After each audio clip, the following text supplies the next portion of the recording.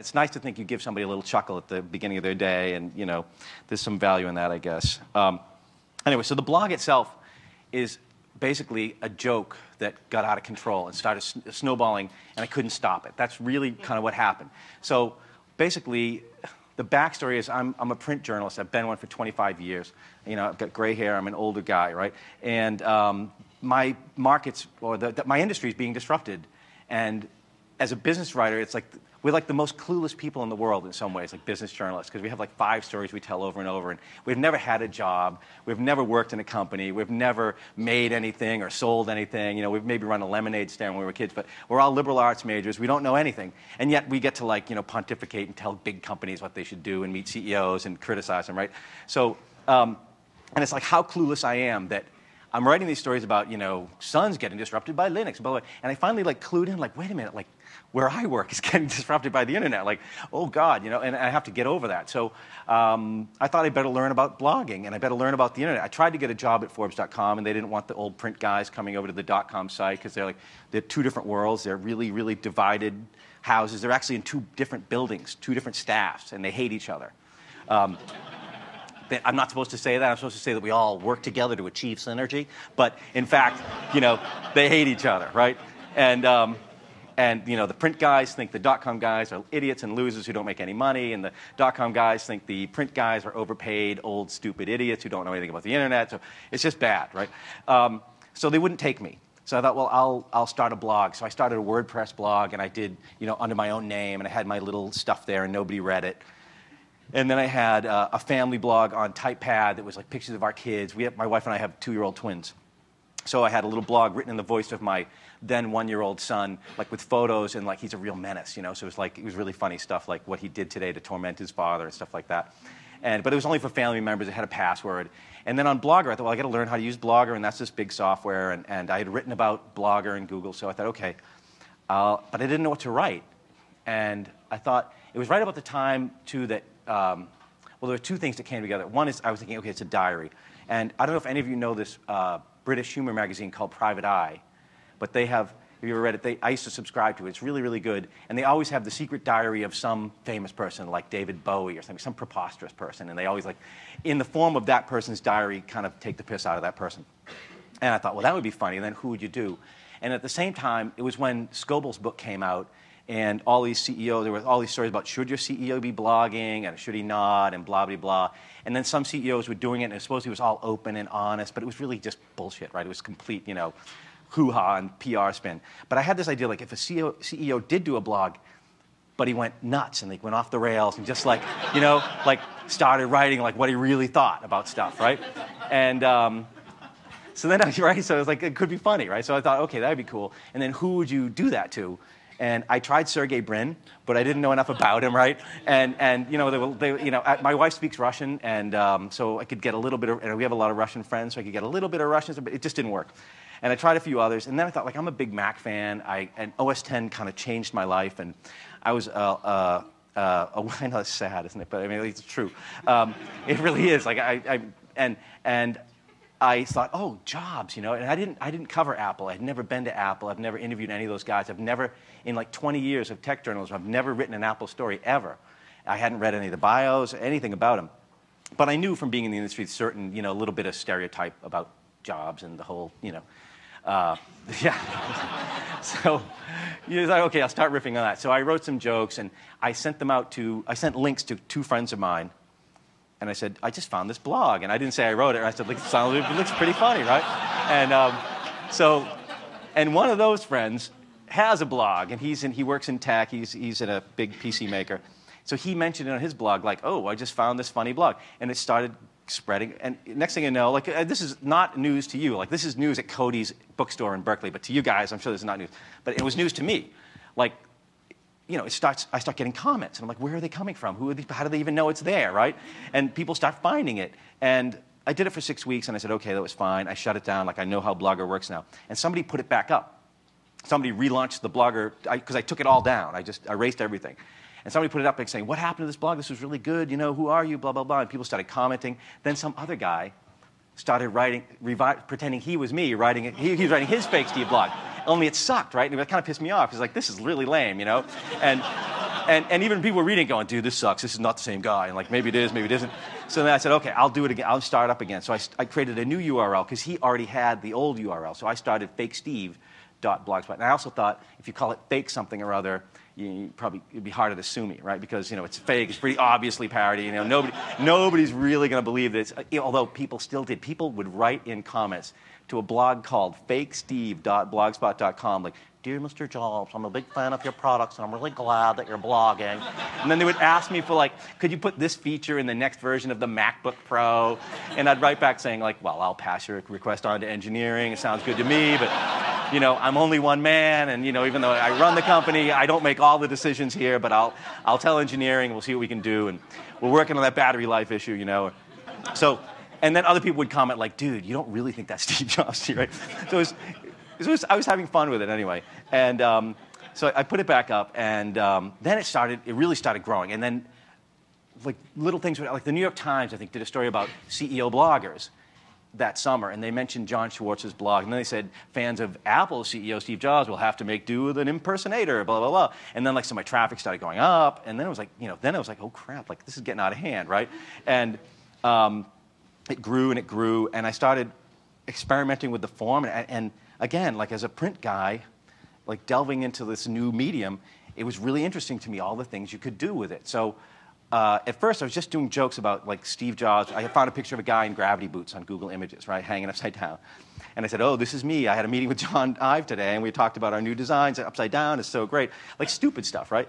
But then I started realizing things would happen in the industry that I couldn't cover in Forbes because we have such a huge lead time. Like, we're working on the late December edition now. So breaking news just doesn't fly for us. And even Forbes.com, I've got to go through all these people and pitch it and editors, and they go, no, we don't like it, blah, blah, blah, and it's too opinionated. So I was like, wow, suddenly I have this outlet, and I could cover news, only I could do it through the voice of Steve Jobs, which is really twisted, right? And way more interesting than like what I would have to say about it, right? I mean, because you could say, I really would wonder, like, what does Steve really think about Vista, and like you can kind of guess, right? So it's not that hard to make up. Like I've had people out here going like, some Apple people came to this thing Thursday and they're like, okay, who's your source? We want to know. It's like, dude, you really think I have a source? Like I'm making this shit up, right? Like I don't have any idea, right? Like I don't have any sources, right? But they really think like, someone's in the house, which makes me kind of get a kick out of that. I like the idea that they may be tapping phones, because I think that's hilarious. But so I started covering news with this, and then people started reading it and getting like some value from it, which was really weird. And then the other thing you could do with it is you could do fiction with this blog form, which again is not news to you, but was news to me. That I wrote 2 books of fiction before I went to work at Forbes, and I really wanted to be a novelist. And I took the job at Forbes just because, like, writing novels wasn't paying the bills and blah blah blah. But I still was trying to write novels. And so anyway, like Larry Ellison and Bono and Al Gore, and it all became characters to me, like in this world. And you could create them and develop them and add to them and have a backstory for them. And you could have little storylines where something happens on Tuesday and then on Thursday and then on Saturday. So I could have, Al Gore's wife kicked him out and he moved in with us and he's going to stay for a week. And like, now he won't leave, and like a few days later he's like, Al's eating meat and he's leaving food wrappers around the house and my wife's going to kill me and she wants him out and how do we get rid of him? So you could do these like little like comic strip kind of storylines, like a serial comic strip, And that part was like so fun. Like I have to tell you, it's like, well, so much more fun than covering tech at Forbes, right? Like covering IBM, like, right? So like really, really fun, like addictively fun. And I just couldn't stop. And I was just, could not stop. And I couldn't make money either, but I couldn't stop, right? So, and that finally started to become an issue at home with my wife and the little kids and, crazy dad off in his office blogging, right? So, right? So I finally thought, well, I'll try Google AdSense. that you make a lot of money on that, as I'm sure you know. That is a real profit maker for bloggers. Really wonderful program, and I want to thank you all for that. Thank you so much. Really, really great. I've made a fortune on those little AdSense ads, man. People click on them. Yeah. Terrific. Great job. So that didn't work out. And so I thought, well, I'll try to find someone to, sell ads. But then I realized I'd boxed myself into a corner in a little bit because if you're doing an anonymous blog, it's kind of hard to sell ads, right? Like, you know, like, hello, I'm using my voice to enter. Would you like to buy an ad? Like, people don't want to deal with you, right? So, and then a lot of companies didn't want to deal with it. And it just was, there's no way around it. So I realized at some point, though, that what I was doing was kind of creating the material of a book without knowing it. Like, all the time that I should have been working on this book that I had put aside to do this stupid blog, I realized, like, oh, this kind of is becoming a book. A very silly book, and, you know, a very kind of stupid book, but like a book nonetheless, right? And it was sort of a novel. Like, this whole world existed. There were characters. So I wrote a book proposal in Christmas, over Christmas break, and in January I sold it. And I think and I was able to, I had 90,000 uniques a month on a blogger, so I could say, you know, I have a kind of an audience. So I took this proposal saying, you know, and it turns out book publishers weren't so psyched about blog-to-book conversions. They haven't done very well, a lot of them. They haven't been big sellers. So it was not a big benefit. Anyway, a press took it, and a lot of publishers were afraid of Apple, and they didn't want to take it. Or they're still hoping to get Steve Jobs' biography, and they didn't want to piss him off. Seriously, it was a real thing. Like, they said, you know, we don't want to piss off Steve Jobs. And I was like, yeah, neither do I, but, you know, whatever. It's too late now, right? You know, like, I'm screwed, right? In for a penny, in for a pound, right? You know, so... So the little press took it, and fine. And then I realized, you know, okay, I've got this book deal, and then I had to write it, you know, which is another bad like moment where you realize, oh shit, like, you know, I can't just put the blog between two covers. So I actually didn't write. I didn't do it. The book is actually a whole different thing. I mean, there's a little bits of pieces of the blog, like stuff that I liked that was on the blog or that could somehow fit into a narrative. But the story of the book is, what I made up is that, okay, the SEC is after Steve Jobs. And in my mind, Jobs is this, you know, invincible man god, son of Zeus, born to mortal woman, you know, this all-powerful, you know, can change the weather and stuff. And but he finally finds himself in a situation where he can't control it and he can't stop it. The SEC is after him. The feds are after him. He thinks it's bullshit, but there's nothing he can do. So I thought I'll exaggerate that for effect and comic effect, and how do we get out of trouble. So that's sort of the plot of that. You know, you could build a plot around that. And then at the same time, he's trying to finish the iPhone. So the story of the book is the 6 months in Steve's life from when the last 6 months before the January announcement. It ends with the January announcement of the iPhone. And I'm not going to tell you the ending because there is a little trick ending. But that's basically the story. So even if you read the blog, you'll recognize the voice and the world and the characters. But, like, for example, a lot of people say to me, how come Beastmaster isn't in the book? Because Bill Gates really isn't in the book except in one dream sequence. But where Jobs says he has this recurring dream which he's going up to get the Nobel Prize, right? And as he's going up there, the Peace Prize. But this time the dream gets interrupted, and he's carrying a cross, and he's walking up the hill, and then he's up on a crucifix, and next to him is Bill Gates. And he looks at Gates and says, I understand why you're here, but why am I here, you know? And Gates says, you know, you're here because you spent 30 years copying all my ideas. And then he says, I wake screaming. You know, that's like, so, but that's the only appearance of Gates in the book. So you know, it's a very, very different story. It's really focused on this SEC thing. Okay, so part 2 of the story is, that's how the blog became a book and how it evolved. Part 2 is, you know, what happened at Forbes, right? So they didn't know I was doing this. And I didn't tell anyone for a long time.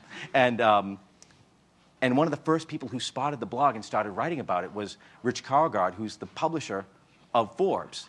And he started posting things saying, Silicon Valley's in an uproar about this weird new blog about Steve Jobs, and nobody knows who it is. And I'm like, oh, shit. Like, you know, he's like he's my boss, right? He's my boss's boss's boss, right? And I know him, you know, and so I thought, what do I do? Do I tell him? And I was like, nah, I'm not going to tell him. So then he kept posting, and then he and Quentin Hardy, our bureau chief out here, started having like little contests about who they thought it was, and maybe it's this guy, maybe it's that guy. Then they offered a reward. So I'm like, oh my God, you know, like, and it was like a high-end iPod, which I still don't think they've actually given to Brad Stone, but of the New York Times. So I thought, I let it go for a while, and it was getting more and more out of hand. And when I sold the book, I thought, I called this lawyer, and I hired her for 1 hour. All right? I said, can I hire you for 1 hour so that we have attorney-client privilege and you can't tell anybody who I am? But I was really bad at keeping the secret anyway. But anyway, so she said, okay. And I told her, okay, so here's the deal. I'm writing this blog. I work at Forbes. She was like, are you out of your mind? Like, she's in publishing, right? But she's like, you have to shut it down right away. Like, that's really bad. You're going to get fired. Your career, you know, you can't do this. So I posted a thing, and she said, just try to back out of it easy, you know, just fold it down and let it go.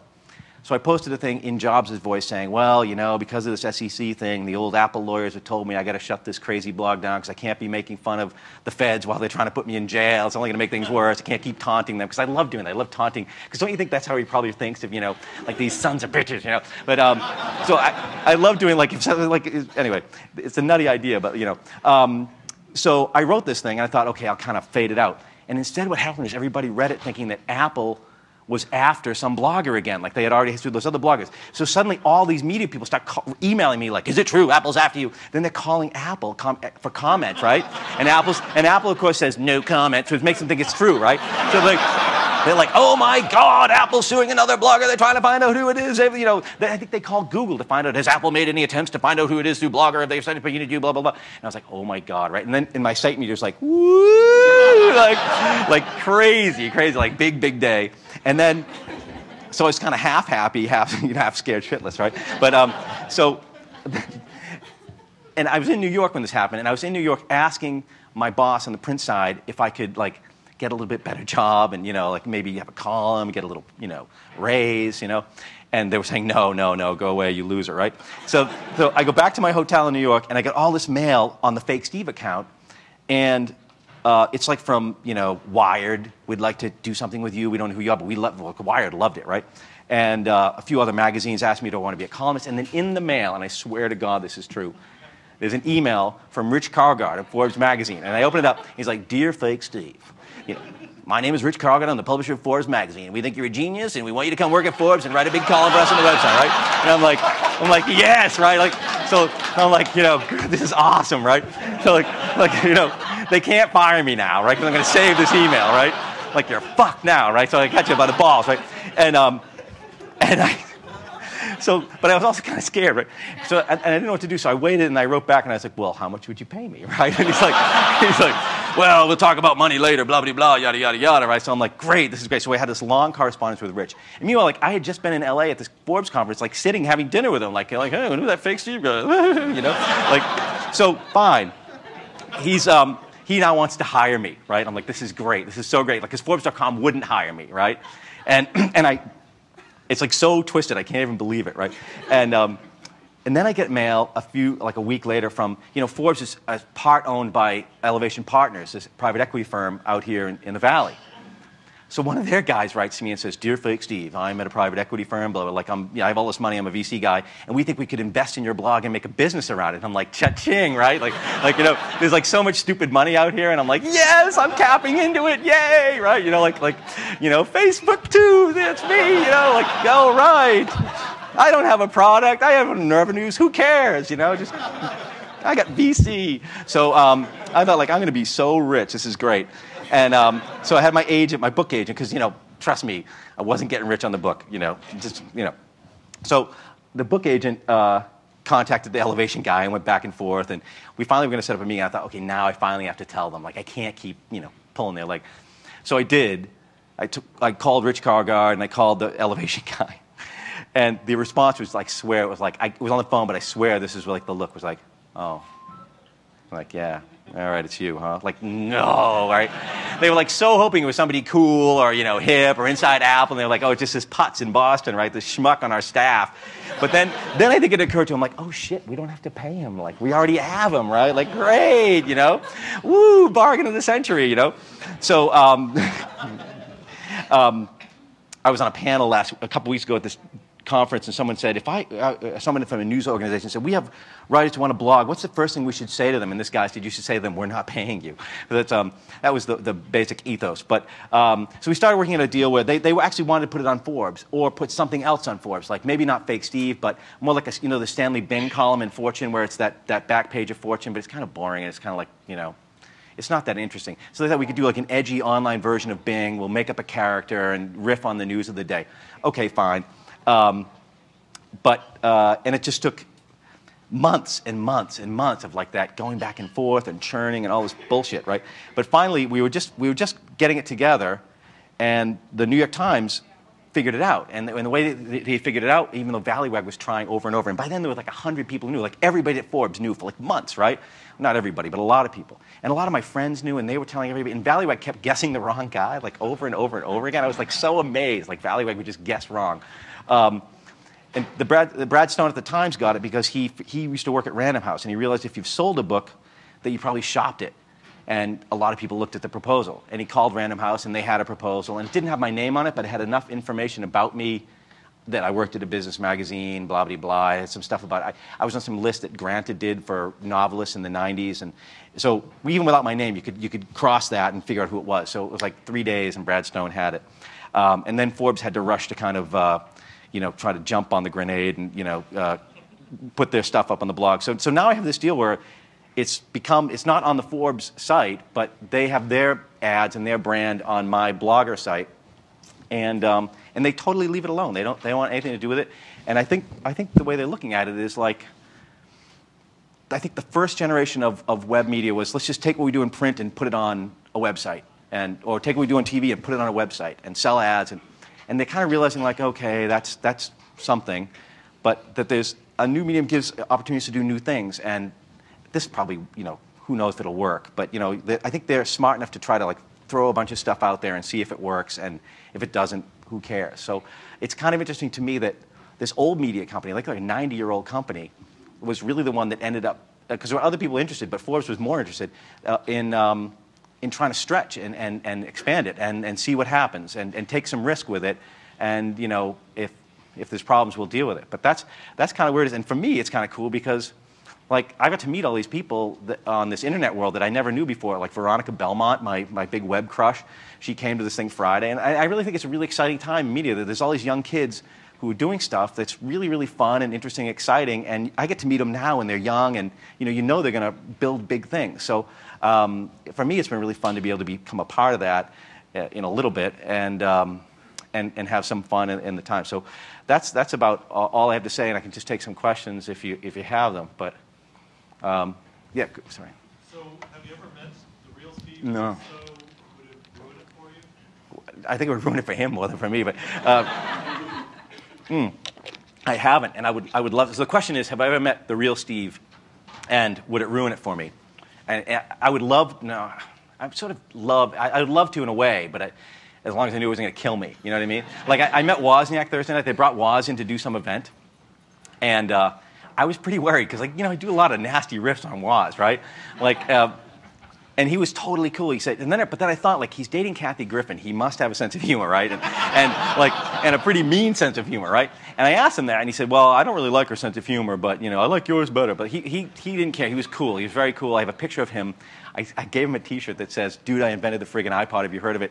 And I had him hold it up and so I could take a photo of him. It's like classic. I'm going to keep it for my whole life. No, it was a really great moment meeting Woz, and I met Andy Hertzfeld. He came to this event too, but I've never met Steve, and I don't know if he likes it or not, or what he thinks about it. He said at All Things D that he thinks it's funny. I mean, I hope he does. If I really thought like, oh, he's sitting there like hating it, I would feel bad about it. I want it to be kind of fun and a comedy strip. And sometimes it goes over the line and is a little too mean, and then I've actually erased some things like that. I want to keep it like fun and mostly in the spirit of like Doonesbury. You get up, and maybe it has a little point once in a while, but mostly it's just in the spirit of having some fun and celebrating, the Valley and the wackiness of the culture here. So, any other questions? Or no questions? Oh, sorry. Yeah, go ahead. Yeah, that's what I'm phasing that out as of today. Actually, no. Yeah, that's a bad one. But people send you in these ideas, and you go with it. But anyway, yeah. Okay. Any other questions? Yes. So as a novelist, you have to make sure your characters are consistent. Here's the additional problem: you have to sort of make it consistent with reality. You have these cases where someone did something, or you learn something more about a character, and you have to change it. Yeah. So the question. Yeah, I'm sorry. The question is, as a novelist, you have to be consistent. You have to stick with your characters. And have there ever been issues where I felt like I had to match it? I have the added challenge of having to match it to real people, right? To some extent, early on, I decided that I wouldn't be bound by that, and I would just make them characters. So Larry Ellison, I have no idea what Larry Ellison is like, but we've all heard the stories, right? So, and I just go with that, and I've totally made him up, and exaggerated him. And to me, he's like a character in a Woody Allen movie. He has no bearing on reality, and you know what I mean? I can't remember if it's Manhattan or one of the ones where Woody Allen has this friend who's always calling him Max, even though his name isn't Max, and he's like in LA and he's a screenwriter, and that's what I think of as Larry Ellison, like the sidekick friend who's kind of the bachelor wild guy. But no, but the readers are very quick to call you on, like, I did something once on EMC, just because there was a funny story about EMC in the Wall Street Journal one day, and I just couldn't resist, and I know those EMC guys. And I realized, like, Steve Jobs probably never thinks about EMC. That's probably the last company on earth he cares about. But I did it anyway. And then you get all the things saying, dude, get back to writing about Steve. This isn't Steve, you know. So I think what's kind of happened is this weird character has evolved in the middle where there's real Steve, and then there's me, you know, very, very different people. And then there's this fake Steve who's become this, like, weird little demon character who's in the middle, right, who can take liberties that real Steve can and isn't really like Steve Jobs, but has things like him. And it's like, I sometimes compare it to, like, Triumph the Insult Dog. You know, that puppet dog? I met this guy at Comedy Central who said, if you met Robert Smigel, who does that puppet, he said, Smigel is like a really, really gentle, soft-spoken, sweetest guy you ever met in your life, talk like not very funny. And then you put a dog puppet on his hand, right? And he becomes like, like crazy, right? And he's really funny. And for me, it's like that. Like, you know, my life is not that exciting or interesting or anything. And then, you know, fake Steve has become this voice that you can channel. And it's kind of fun. But I don't think it has too much bearing on real Steve, you know. Any other questions? Or yeah. So what's next after the book? Back to Forbes, right? Like, sorry. Back to writing about IBM and, like, the future of the mainframe. And, you know, like, yeah, so I can't wait to do that. You know, the mainframe remains relevant because it runs Linux. Yeah, great. Or, you know, I don't know, man. Like, I'm dreading what comes next, dude. Trust me. I'm like, you know, or, you know, Sun, will that chip save them? You know, like, yeah, sure it will.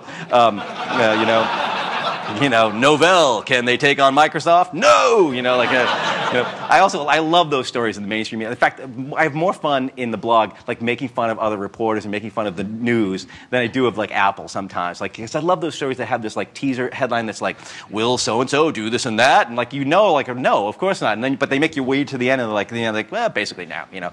And, like, and we do those. We're very, very guilty of those. We do those at Forbes. I mean, and I sort of know why magazines and newspapers do it, but yeah, I've had so much fun, like, making fun of reporters, and it's sort of like this self-loathing, because if you're a business journalist, you know, you can't help but hate yourself, right? Because what you do is, in a way, so gross and terrible, and it's also so dishonest that, like, if you hung out with the Valley Press Corps, right? If you read what they write, and then if you hung out with them, it's very, very different what they talk about among themselves, which I also think is something I found very, very interesting. This isn't really a joke, but something really interesting about blogging to me was that in a really weird, profound way, I could tell the truth on this blog in a way I could never do in Forbes. Not only Forbes.com, which is a little loosey-goosey, but definitely in print. And I know that sounds like I'm saying that we lie in print, and it isn't that. And I can't quite get my head around how to explain it. But there's a way that you can tell the truth. And even now that I'm out, it wasn't like because I was anonymous. The anonymity was nice because you could keep up the suspension of disbelief. But, like, you can just say stuff that's true in a way that you can't. Like, you can sort of dissect a news story and find out, why yesterday Andy Rubin was in the New York Times talking about this new phone from Google. I don't know. How did that happen? Wow. You know? I mean, you know, this shit doesn't happen by accident, right? And or why, you know, Carl, you know, suddenly in the Journal there's this big story about how Motorola is all screwed up and, you know, blah, blah, blah. And then way down at the end you see Carl Icahn says he's very upset, right? He's trying to get rid of Xander, right? So he planted the story at the Journal. And that's the kind of dishonesty that I think is really, really funny to make fun of in the press. Like, the Journal doesn't tell you, here's how we made this story. You don't see how the sausage is made. Like, Carl Icahn and his people came to us, and they're trying to get rid of Ed Xander, so they wanted us to do this story. So they lined up some stuff and fed us some crap about how fucked up Motorola is, so we would write it. And then we'd have to cover his ass by giving him a quote at the end that makes him look like he's just hearing this for the first time, right? I mean, that's what really the story is, right? So, I mean, that's how it happened. That's what that really story was. And it was really fun to be able to say, after you read that story, like, yeah, dude, okay, let me explain what, or, you know, so I don't know how I got off on that long tirade. I'm really sorry. Yes, this question. What's the future of business journalism? Well, yeah, what's the future of business journalism is the story. I think what's happening, we tend to, and business journalists are most guilty of this. We tend to view everything as zero sum. So, like, there's the blog, so mainstream media is dead, you know? And I don't think it's that. I think, you know, I don't want to wake up and find out that, pick up the Journal or the New York Times or the Washington Post and have it read like Daily Kos, right? Or like Fake Steve. You know, I don't. I like having a paper that does real journalism. I just think there's room for more, and there's room for a bigger pie. So I think business journalism is probably going to change and have more attitude, more humor. Like, that's the other thing. Most business journalism is so boring. I mean, it's so terribly boring. And it's like the worst part of every newspaper is the business section. Oh, the bite section. Is the bite section on the New York Times a movement in that way?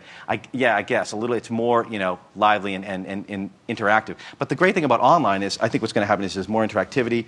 And what I've realized with this blog, and again, this is not news to you, but it was to me, is that you don't really have an audience with a blog. You have this community. Like, all these people come to these. I went to Toronto, and 30 people showed up who read the blog.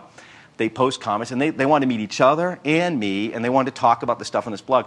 But they're very much driving the blog now. I get so much mail every day with all the ideas that just bubble up through the mail, and I can't even sift through it all. But yeah, I think that's going to happen. I think business journalism is going to become more lively, more fun, more interactive, better in many, many ways, and bigger. I think all of it can become bigger rather than just one thing substituted out for the other.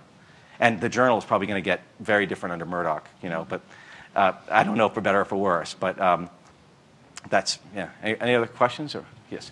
How many hours per day do you spend on? Yeah, it varies. Too many, a lot of days. Like this week, not much at all because I'm traveling and doing stuff. And sometimes when I'm traveling, I'll get someone to try to cover for me, at least moderate comments. But if I'm home, it varied. Like around the time of the iPhone, it was like basically all I was doing. And a lot of hours, and the stuff was flooding in, and the reviews were flooding in, so you just couldn't keep up with and I was trying to surf on top of that iPhone stuff. But some days I won't do anything at all. Yesterday I wrote one thing in the morning, and it was and I write them really, really fast. I don't labor over them, and they often have typos and mistakes in them, and I go back and try to fix those, but I just bang them out as fast as I can. As soon as I think of them, I don't write them in Word and then upload them. I write them live in Blogger and just bam, pop them out, and I grab some photo off of Google Images, and try to put those two together.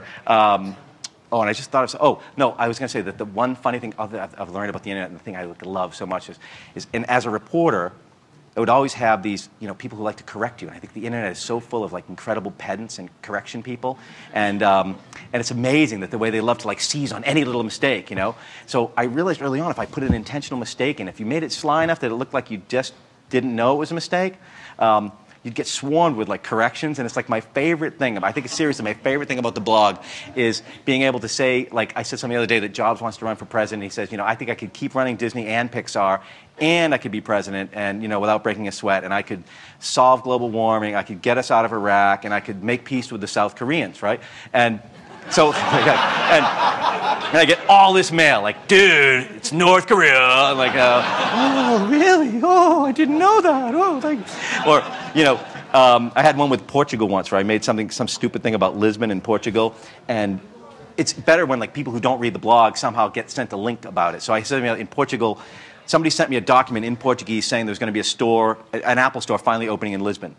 So I wrote it saying, the Portugalians are very excited about this, that they're finally going to get. I don't read Lebanese, but if you do, you can see that there's an Apple store is finally going to open in Lisbon, and they're very happy because until now they've had to buy their Macs from neighboring countries in the Middle East, and that was so broad, nobody's going to fall for that one, right? I thought, that's just one everybody will get, ha ha ha.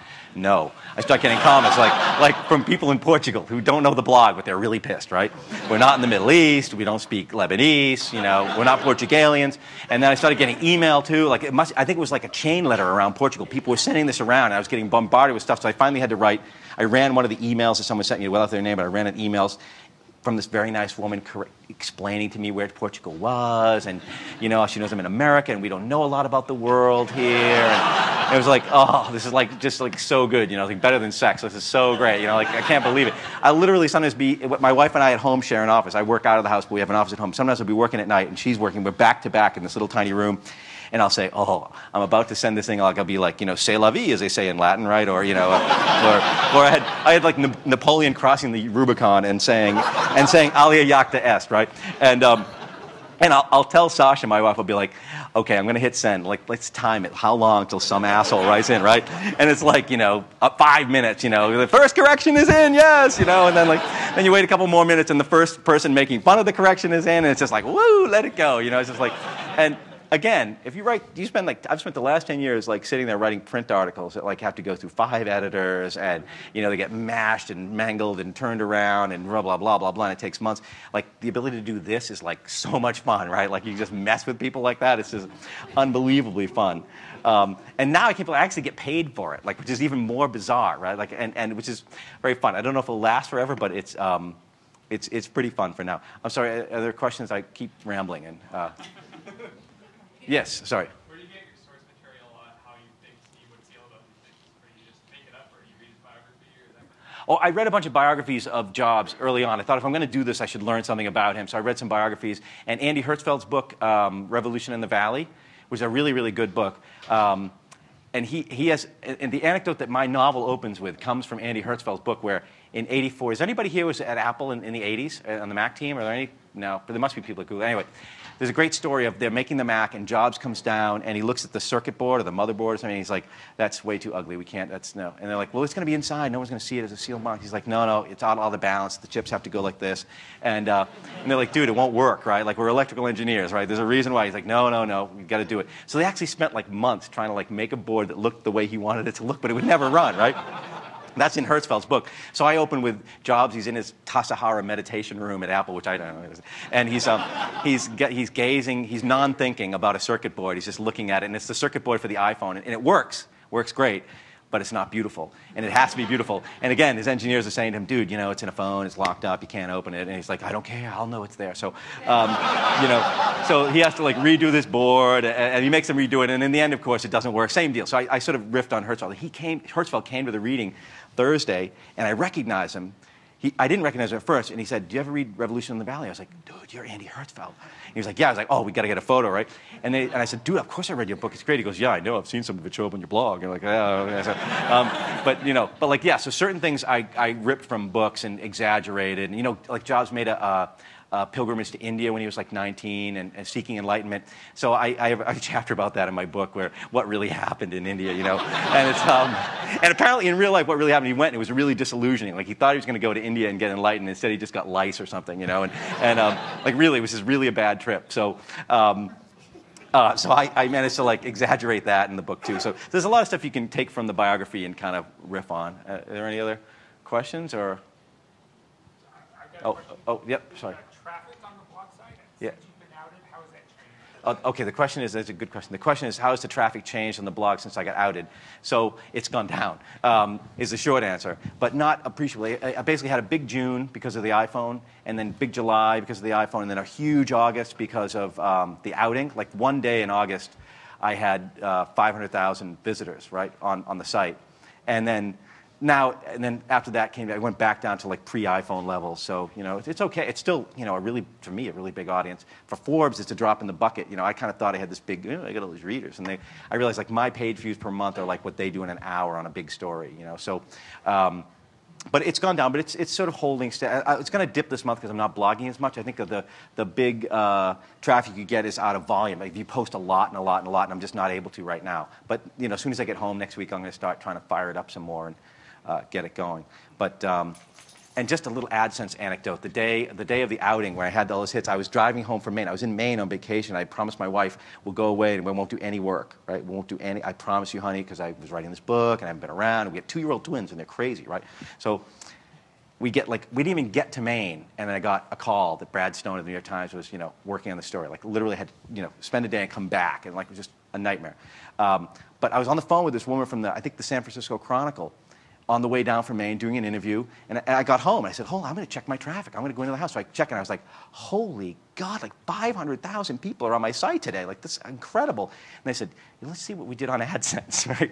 It was like $17.36. I'm like, how can this be, right? So I wrote to the Google guys, like, dude, is there some kind of fucking mistake here? How can I get $17 out of this? And they're like, well, people aren't clicking on the ad. You get the Google boilerplate, like, who believes or blah, blah, blah, and like, so... But anyway, yeah. And now, I just still do FeedBurner, and I get a little bit of money out of that, which is also a Google thing now, right? I think it is. Yeah. So, questions? Or anybody have any questions here? Or? Is Forbes paying you is Forbes paying me better? They couldn't pay me worse. No, I'm like, oh, this is on YouTube. Hello, Forbes. No, what the deal is now, they still have my job in print, and they still pay me for that. And actually, I have a different job. I'm now a columnist. Our gadget guy happened to go away about the same time this was happening, so I inherited the gadget column. So now I'll be writing about things like new smartphones that some companies make, and that's basically the same deal. And then what we did is on the .com side, it's just the deal that like any of the publishers do. We'll pay you some amount, and then we'll go try to sell ads and recoup that by selling ads against your traffic. So yeah, so in effect, they're paying me. Well, basically, really what it is I have 2 jobs now, and it's not really like I got a raise. I just have another job, and it happens to be with them. So it's cool, you know. It's yeah. I feel weird talking about money here. You know what I mean? Like it's like, you know, I've been out to Atherton. I've seen the houses. Okay, so you know, and I know not all of you are billionaires, but or have jumbo jets, but some of you do, right?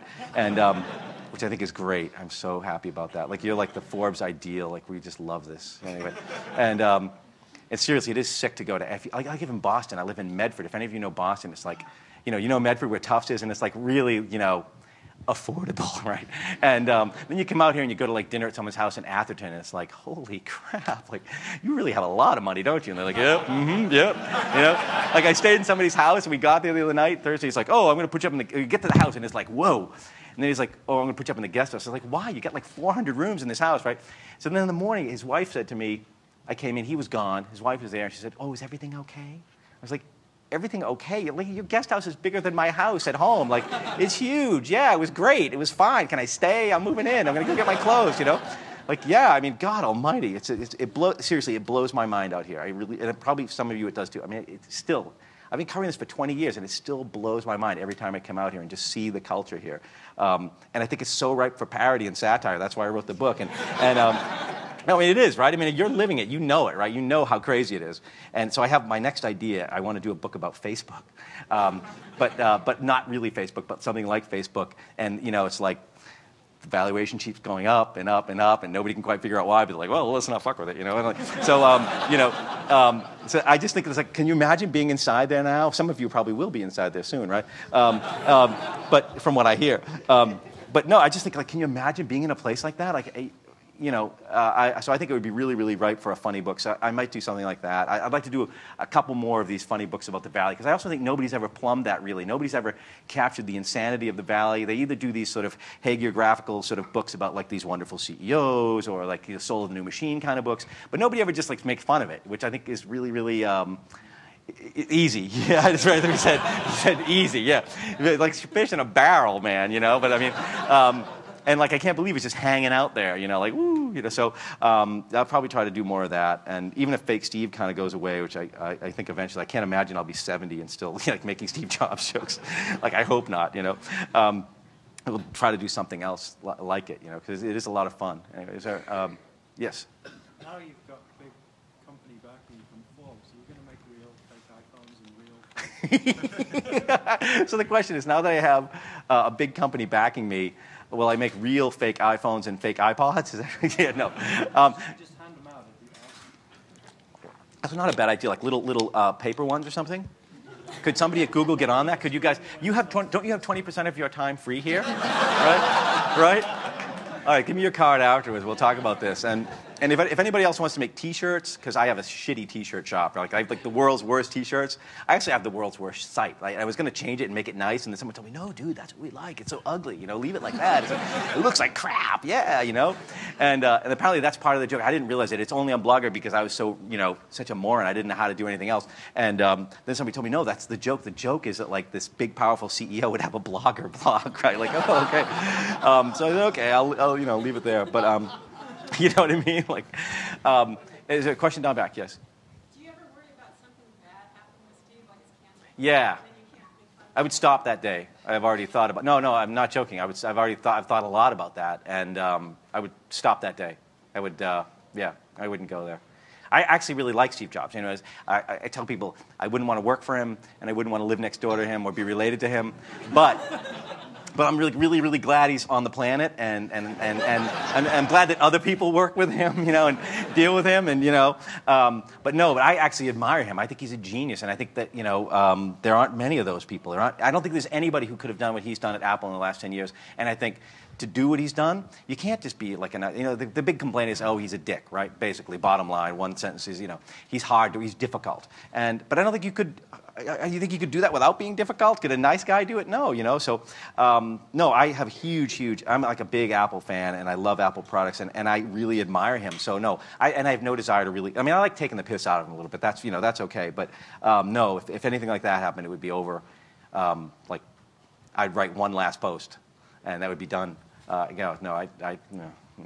Same, and I have another rule, which I'd never write about people's families or personal lives or their spouses or who they're having things with. I even in a fictional way. I mean, I'll make jokes about, okay, I want Ron Burkle and Clinton and Larry Ellison are down in Malibu and they're, that was a little out of hand. And they got a little carried away. And, I have had Sergey and, running around with these giant trucks full of Stanford co-eds. But that was just me projecting like what I would do if I were in his shoes, and I would have that. And I made up a fake uncle for Sergey. I had an Uncle Fetya who'd come over from Krasnodar. And I have a really good friend from Krasnodar who lives here now in Berkeley, in Piedmont. I saw them yesterday and I was telling this. And I thought, well, Uncle Fetya would be like, it's kind of, I found a photo on, again, Google Images of this, old Russian guy with a beard and kind of dirty and stuff. And, his one, Sergey says, you're here now, you're in America, I'm a billionaire, you can have anything you want. And he says, well, I've always wanted to sit in a bathtub full of caviar with 2 hookers. So Sergey's like, you can have it, that's great, you can have it, and then he wants his own van full of hookers, and that's where he, just drives up and down like the 280 with a van full of hookers. Like, I mean, that's so broad. Like, I feel like that's fair game. You can go there, right? That's not. But like, I hate Ballywag for the stuff they do about people's personal lives. I don't want to go there, and I actually don't want any leaks of like real stuff. I met a bunch of Apple people in there, and I don't want to know. I want it to be fiction. I don't want it to be. There's a whole bunch of sites that'll do like what the next iPod's going to have or this and that, and they're always wrong. First of all, because I think Apple leaks them fake stuff, right, to fuck them up. Which is, come on, I only figure that because that's what I would do, right? And like if I can think of it, they can think of it, right? No, I don't want any real Apple leaks. I don't want to be a rumor site. I mean, I have some stuff once in a while that's sort of you hear something, but I really want to keep it fictional and I want to keep it away from people's home lives, and I don't want any of that. So, are there any questions? Or yes? Is that except for Woz? Except for Woz, with Cassie Griffin, right? But like Woz can take it, and he likes it. It turns out Woz loves that stuff, right? I mean, Woz, seriously, he told me, he's like, he really loves those jokes, and he thinks they're hilarious. And did you see the one where they were dressed alike at that casino in Las Vegas? She has him dressed in a black suit with a black tie. He looks like Regis Philbin on Who Wants to Be a Millionaire, It's like, oh, Woz, don't do this. Don't go Hollywood and try. And he's looking really uncomfortable. He has this like deer in the headlights look like at the Oscars, like, I'm with Kathy Griffin, like just like, dude, just give it up, And I've had jokes about like how Woz has been married 11 times, and I don't think it's 11, I think it's more like 7 or something. But so you exaggerate for effect. But I think he likes it, and yeah, I wouldn't, But I don't know anything about really Woz other than the Kathy Griffin thing, and that's out in the public domain. That's in the news, so you can make fun of it. But like, if I knew Woz had some girlfriend named Jane or whatever, and he was, I would not, like, they were spotted at some restaurant last night having dinner, and they were holding hands. Like, who cares? I don't give a shit, like, I don't want that kind of stuff. There was another question, I think, someone had? No? Oh, yes. Are you going to be speaking at Apple anytime soon? Yeah, oh yeah. The question is, am I going to be speaking at Apple anytime soon? Probably under subpoena, or under oath, right? I think, probably, maybe not at Apple campus, but at some lawyer's office up in the city, I'm sure, yeah. No, I don't think so. Although, I never thought I would be at Microsoft speaking either, or here for that matter. So, stranger things have happened. I think I met some Apple people, and they said that they read it and they like it and they get the joke. But I think there's also, I don't know, maybe it could happen. I guess it wouldn't be that unheard. I think it would be hilariously funny. I mean, A bunch of them are coming to your talk tomorrow. They are tomorrow at LinkedIn. I have a talk tomorrow. He said a bunch of them are coming. Yeah, it's LinkedIn sponsoring it, but yeah, it's I'm doing one tomorrow at the Computer History Museum, and so a bunch of Apple people are coming to that. You say, okay? I just got a call from that guy because like they first said the room would hold 300 people, right? And then I called him today. I said, and the last I knew, he said, well, we got like 100 RSVPs, and it was a while. So I called him today. He's like, what's going on? He said, dude, we have 800 RSVPs, right? I was like, holy crap. And I called the book publisher. You better get some books down there, right? And and of course, the book publisher being, the book industry. Well, we have 100, and we can't get any more for 2 weeks. And I go, great. Oh shit, this is on YouTube. Bad news. I'm like also one of these guys, like, oh shit, Jesus. Like I always do this. I was at Kepler's on Thursday night, and I said something about my 2 old books are available on Amazon, and they were like, oh! Like you never say the A word in a brick and mortar bookstore, and then they were really pissed. They weren't like fooling, they were pissed, right? And I was like, oh shit. And then they were like, well, are the books still in print? And you're like, no, not really. But anyway. But yeah, it's like down here, it's crazy. Like up in the city, I did these readings, like 20 people would come. Like Bike Helmet Girl came. Do you know Bike Helmet Girl? The real Bike Helmet Girl came Friday night. Again, like she was a Yelp tard that I was making fun of, like dancing with a bike helmet on inside. And I said she must have some condition where she falls over, so she has to wear a bike helmet inside. She was like in her underwear, in a bike helmet with a guy on a leash. And I was like, I love this woman. I have to meet her, right? And so I had this long distance, this pathetic thing where Steve is in love with Bike Helmet Girl and blah, blah. Anyway, this girl started writing to me, the real woman. And she's really cool. So she came Friday, and we went out for dinner. She came out with these Apple guys. And she's like really, really cool. And I had my picture taken with her and Veronica Belmont. This is so bizarre. You just have to know, like, my life at home is I have two-year-old twins, and I'm changing diapers, right? And, like, I get to come out and hang out with Bike Helmet Girl. It's, like, really, really a gas. And again, I don't know how I got to that end. I don't even remember what the question was. Are there any other questions? So you can see I'm really experienced at public speaking, and I've got my shtick down. I'm also one of those guys that get in trouble with it. Like, I'm a reporter, right? So we always, we hate PR. Well, supposedly we hate PR people, and we don't like spin and blah, blah, blah.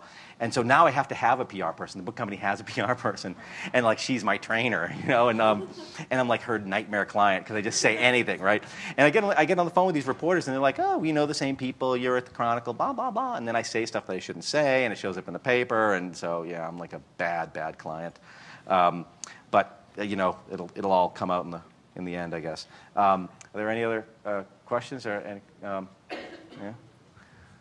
That's it? No more Google questions? I was warned that I was going to get some bad questions about Linux, but I'm getting out of here before that happens. So thank you for coming, and I really appreciate it. I had fun. Thank you so much.